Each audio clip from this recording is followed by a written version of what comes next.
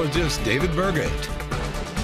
And today will be a great day to stop by here for the toy drive. I will say that at the least. And this week, it's kind of felt like a long week, at least for me, maybe for you. But in terms of weather, we've seen a lot happening over the last week. Just last weekend, we saw one of our first snows for the end of November here and for the month of November. And that was earlier this month, earlier this week on the 26th into the 27th. Really, we saw our first snowfall here in Harmony and across Minnesota.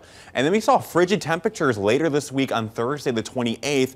And that actually left us with some of our lakes that are going to be frozen, some of our ponds, and some cool formations there in the lake here from Mama Drone on the Wisconsin border. And we even saw the northern lights here over the course of this week for 1 or 2 days. So it's been a lot in terms of weather. And we got so cold this week. Actually, the International Airport here in Rochester registered our lowest temperature of the season so far at 0 degrees. And actually, we didn't see a temperature at least 0 degrees or below since February 24th at -11 degrees. So a lot happening with the weather this week, just rounding that out for you. And we're seeing temperatures that are a little bit on the cooler side and colder side this morning at 20 degrees. Haven't warmed up too much yet with the sun starting to rise here and overhead for today. We are going to be seeing temperatures into the lower 20s and then into the teens there in Red Wing and La Crosse. So colder temperatures this morning. A lot of cloud coverage this morning starting to fizzle on out and kind of move towards western Wisconsin.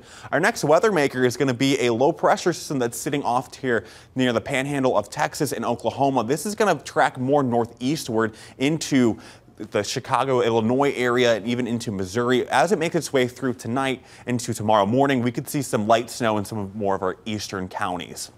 So for today, you can expect some mostly cloudy and throughout we would get more into the afternoon hours and calmer conditions with those light winds. Overnight, we are going to be seeing that chance for light snow for some more of our eastern counties and south of I-90.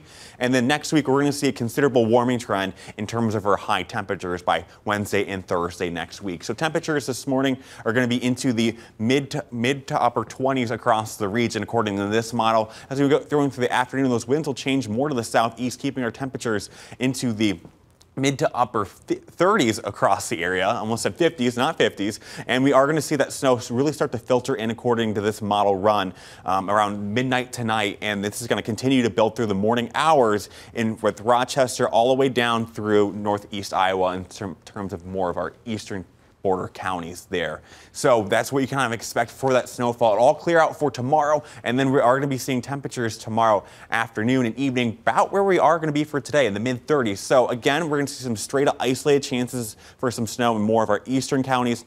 Another system will roll through on Monday night, potentially giving us another chance for some stray snowfall across the region. And we're going to be hitting a warming trend here next week. The Climate Prediction Center is predicting it for us to be above average in terms of our temperatures all across the Midwest here. So that's a good thing if you like warmer temperatures. But we are going to be seeing that gradual warm up really hit on Wednesday next week into Thursday, where it could be 16 to 15 degrees above average in terms of those high temperatures.